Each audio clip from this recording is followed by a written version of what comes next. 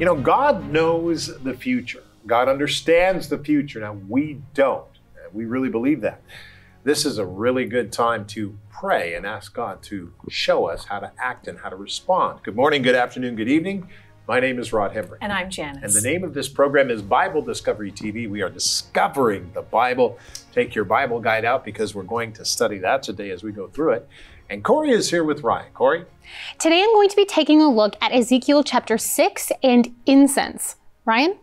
Well, in the early chapters of Ezekiel, the prophet encounters 4 living creatures, and my segment today documents how these very real angelic beings could be the inspiration for mythological creatures like the Sphinx and the Griffin. And that's coming up in 20 minutes time, so make sure you're ready for that.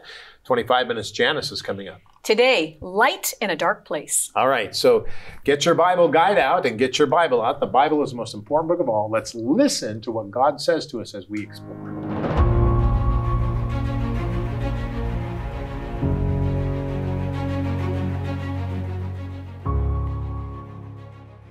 Ezekiel 5, 11 through 17. Therefore, as I live, says the Lord God, surely because you have defiled my sanctuary with all your detestable things and with all your abominations, therefore I will also diminish you. My eye will not spare, nor will I have any pity. 1/3 of you shall die of the pestilence, and be consumed with famine in your midst. And 1/3 shall fall by the sword all around you. And I will scatter another 1/3 to all the winds, and I will draw out a sword after them. Thus shall my anger be spent, and I will cause my fury to rest upon them, and I will be avenged. And they shall know that I, the Lord, have spoken it in my zeal, when I have spent my fury upon them. Moreover, I will make you a waste and a reproach among the nations that are all around you, in the sight of all who pass by. So it shall be a reproach, a taunt, a lesson, and an astonishment to the nations that are all around you, when I execute judgments among you in anger and in fury and in furious rebukes. I, the Lord, have spoken. When I send against them the terrible arrows of famine which shall be for destruction, which I will send to destroy you, I will increase the famine upon you and cut off your supply of bread. So I will send against you famine and wild beasts, and they will bereave you. Pestilence and blood shall pass through you, and I will bring the sword against you. I, the Lord, have spoken. Ezekiel chapter 5, verses 11 through 17.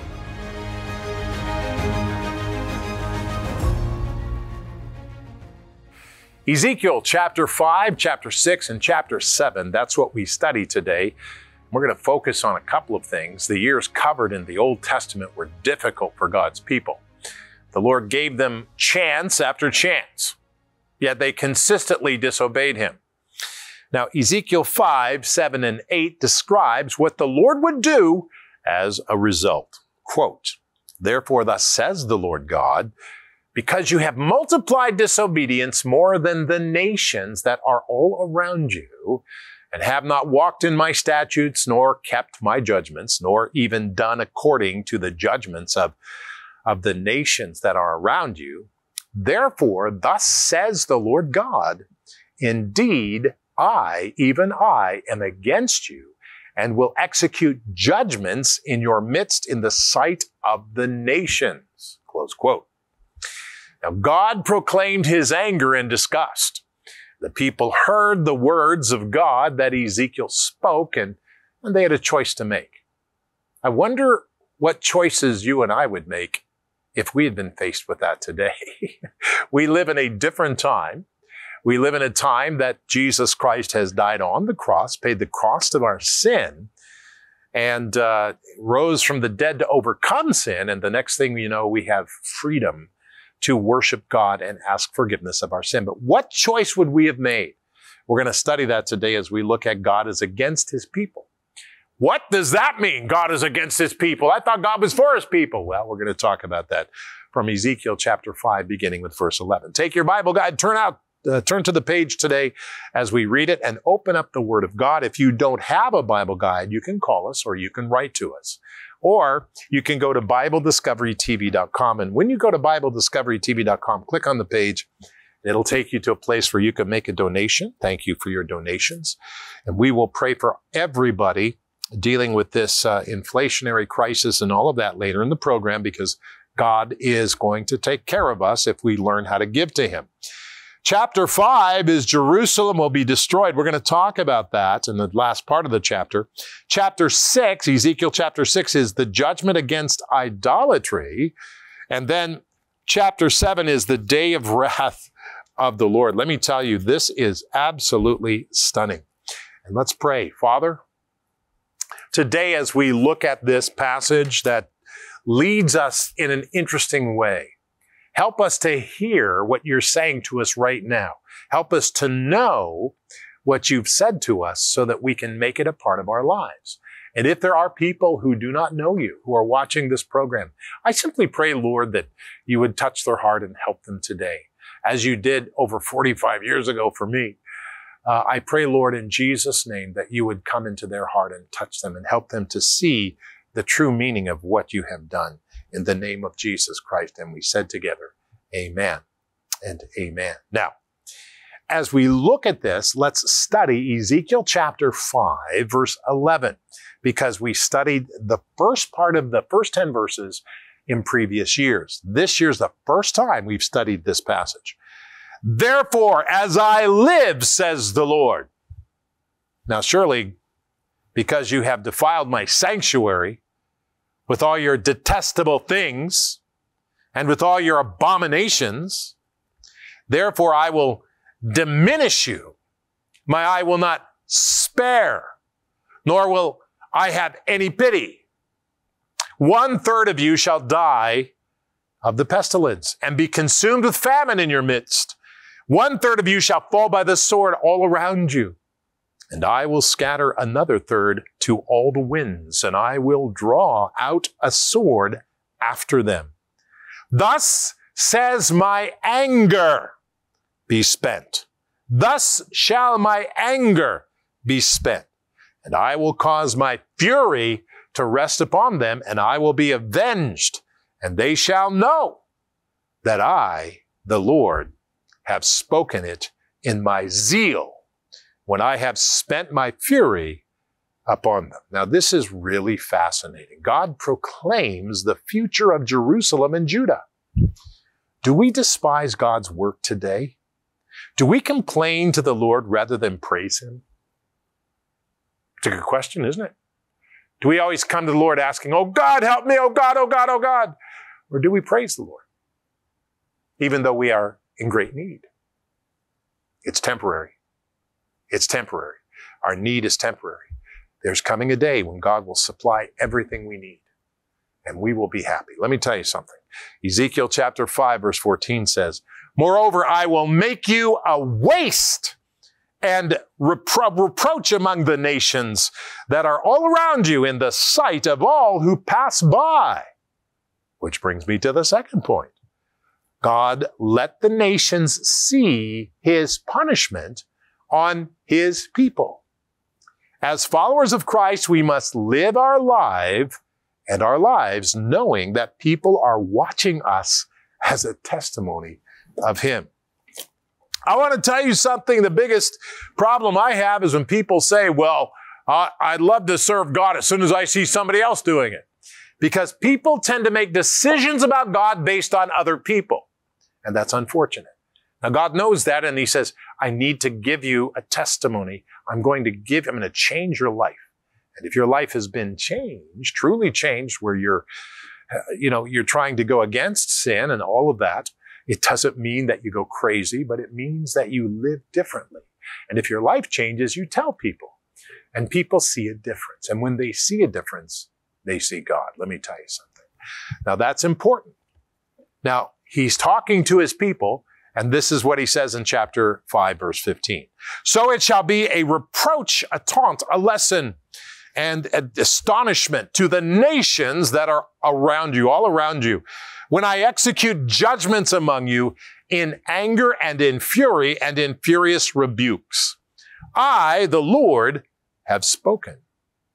And when I send against them the terrible arrows of famine, which shall be for destruction, which I will send to destroy you, I will increase the famine upon you and cut off your supply of bread. So I will send against you famine and wild beast, and they will bereave you. Pestilence and blood shall pass through you, and I will bring the sword against you. I, the Lord, have spoken. Now, this brings me to the third point. God's judgment can only be avoided through repentance. What does that word mean? Well, followers of Jesus Christ live each day in repentance. It does not mean that you invite Jesus Christ into your heart and he joins your life. That's not what it means. What repentance means is that you reset who you are. And you align your thinking with the thinking of God's Word and the thinking of the Lord Jesus Christ. Some of you are not prepared to do that today, but some of you are. And if you are, pray with me and say, Lord Jesus, come into my life. Take over my life. And I believe that you came and died on the cross 2,000 years ago, paid the cost of sin, and rose from the dead and overcame the result of sin. And I need you in my life. I believe you, Lord Jesus Christ. Help me today in the midst of all the pain and the trouble we're feeling. Help me today, Lord. I come to you in the name of Jesus Christ. And we said together, amen.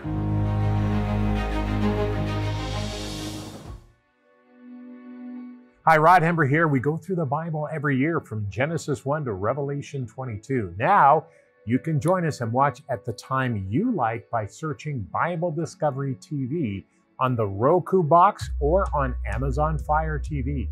Anytime you want to watch us, we're there. Get a hold of it. Watch us anytime you want to.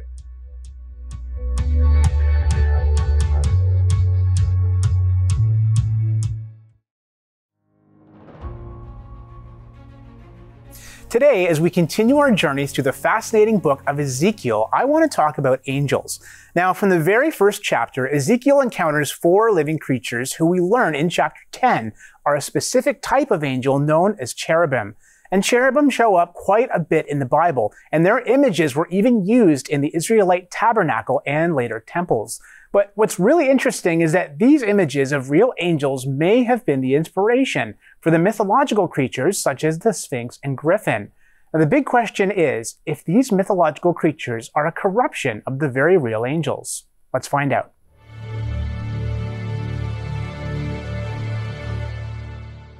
There are many incredible and fanciful tales of heroes and gods, magical creatures, and the like. The half-god, half-human hero Hercules is a prime example. Other popular fables include the exploits of the wizard Merlin, along with King Arthur and his famous Knights of the Round Table. While all agree that these stories are merely myth and legend, it is also generally agreed that many of these tales have some basis in reality, no matter how small. Indeed, when we follow the development of myth, it can be observed that over time, history can be made into myth, and myth can become more mythical.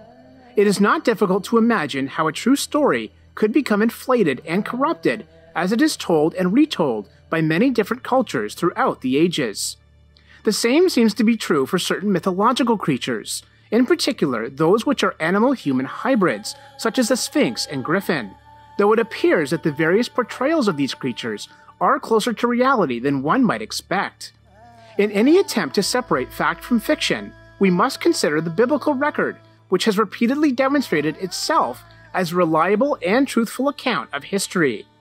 Interestingly, one does not have to look too far into the biblical text to discover a possible connection. That's because in just the 3rd chapter of Genesis, we are introduced to those heavenly creatures called cherubim. Interestingly, the Bible describes these angelic beings as having both animal and human-like features, such as wings, human hands, and multiple faces, including that of a man, lion, and eagle. And their primary function seems to be that of guardian or protector. With this important role, it is obvious why images of cherubim were found everywhere in the Israelite tabernacle and temple. But images of these guardians are not exclusive to Israel. Cherubim-like figures are found in ancient Near East iconography, on everything from monumental architecture in temples and palaces to reliefs and seals.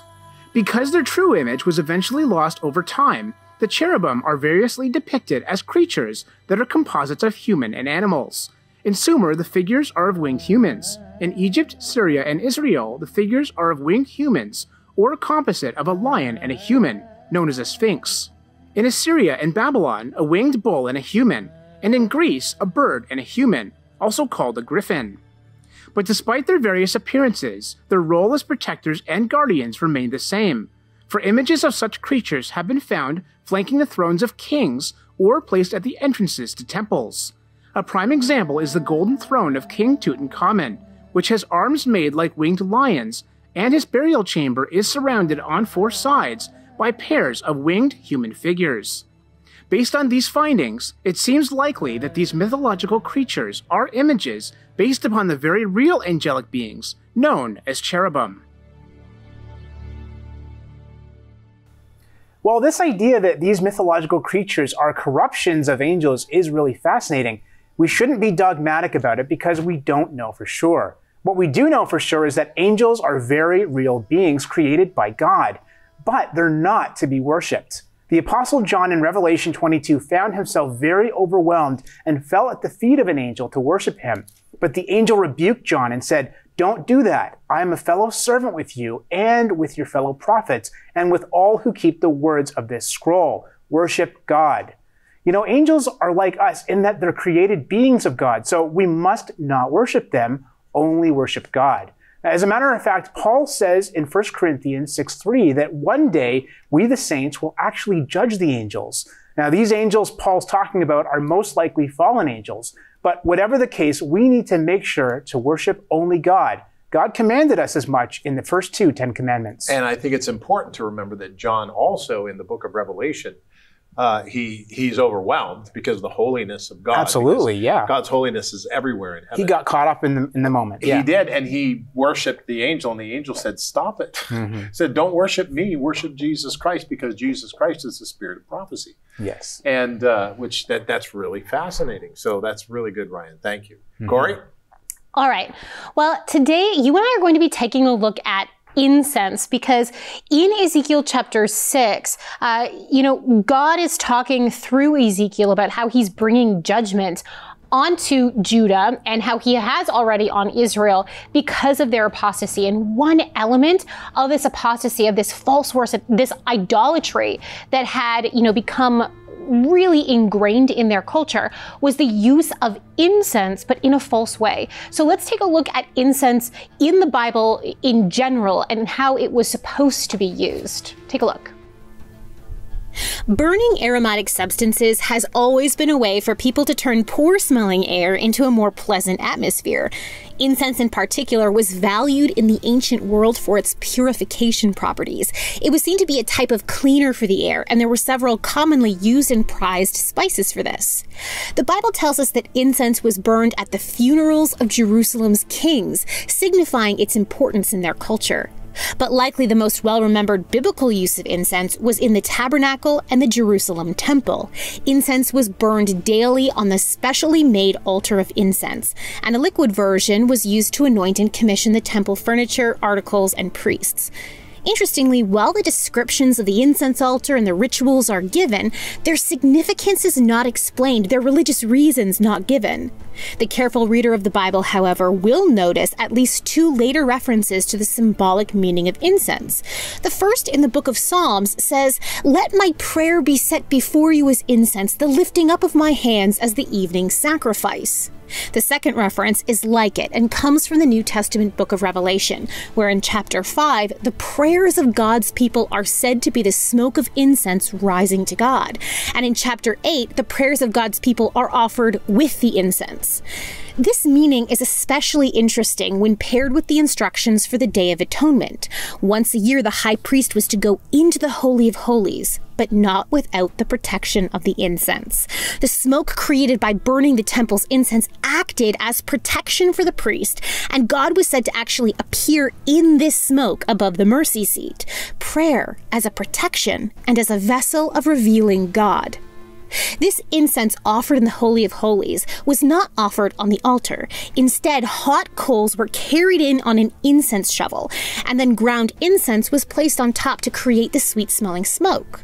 Archaeologically, there have been many incense shovels discovered, and none can claim direct heritage from the temple, but many from contemporary shrines and later synagogues make it very likely that they looked very much the same. So, you know, we see how amazing the imagery and the deep symbolism of incense really was supposed to be and how it's used throughout the Bible. It just is such an offense then that the people had begun to use it so falsely. They had traded the truth of God for a lie. And we see that here in Ezekiel chapter 6. Just reading you the first 3 verses here, it says, the word of the Lord came to me, Son of man, set your face against the mountains of Israel, prophesy against them and say, you mountains of Israel, hear the word of the sovereign Lord. This is what the sovereign Lord says to the mountains and hills, to the ravines and valleys. I am about to bring a sword against you, and I will destroy your high places. Your altars will be demolished, and your incense altars will be smashed, and I will slay your people in front of your idols. So it's just this idea of this overwhelming false worship was bringing, you know, it was bringing what it was all along, which was death and judgment. It's really interesting as you begin to study this and see all of the things religious-wise.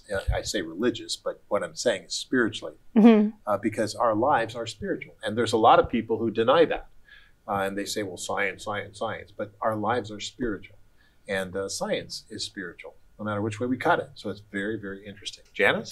All right. Light in a dark place is what I titled my segment for today. There's so much. I've got bookmarks everywhere here and big long notes. And I'm praying today that the Holy Spirit will help me to get across where my mind is thinking in today. So light in a dark place. My first question is, are we, as the church in the world today, are we that light in a dark place? Because in chapter 5 of Ezekiel, he dramatizes Jerusalem's fall. And we hear in verse, let's see here, verse 5, I believe, thus says the Lord God, this is Jerusalem. I have set her in the midst of all the nations and the countries all around her. And then he goes on to say, she has rebelled against my judgments by doing wickedness more than the nations and against my statutes more than the countries that are all around her. For they have refused my judgments and they have not walked in my statutes. And you can continue to read on in that passage to further see what's going on. Now, back in Deuteronomy chapter 4, Israel's covenantal obligations to the Lord gained the admiration of the nations around the world. And we see that in that chapter as Moses talks to the people about the importance of their obedience to the Lord. If Israel had obeyed these laws, she would have been the light of the world. And let's go back and read Deuteronomy 4, starting at verse 7. For what great nation, this is Moses declaring this before the people, for what great nation is there that God is so near to it as the Lord our God is to us, for whatever reason we may call upon him?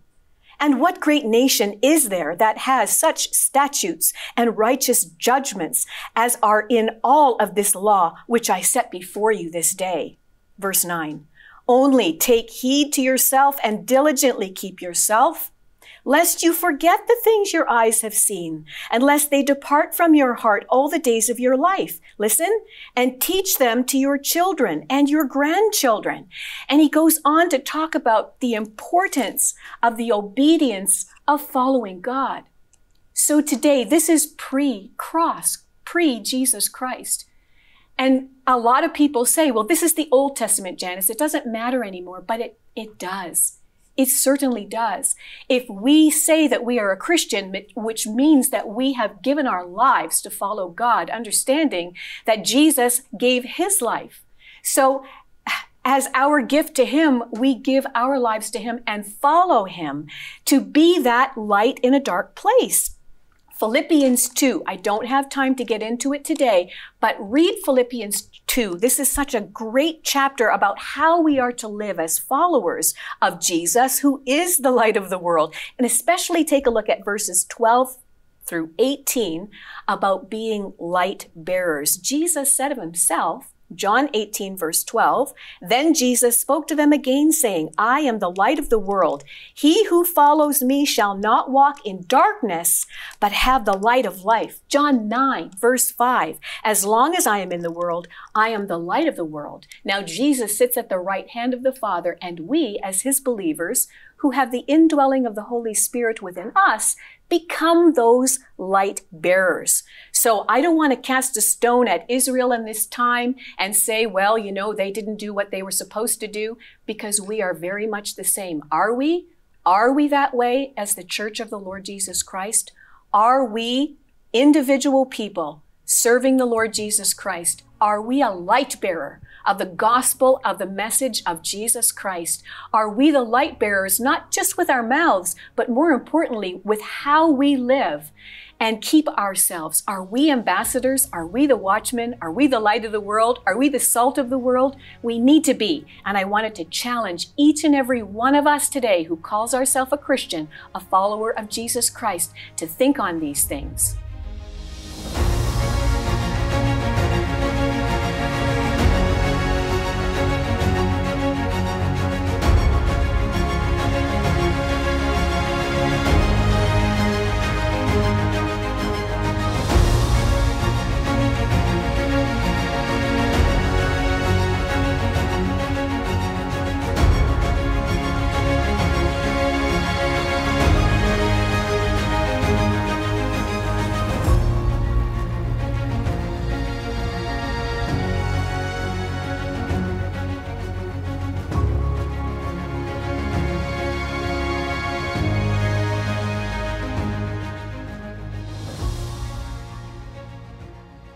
Today we want to pray for everybody because the world is concerned about this, and I read some statistics the other day that people are concerned about the inflation. And Father, I pray today that you would reveal to us and help us understand that your Bible is true when it says that you will supply our needs.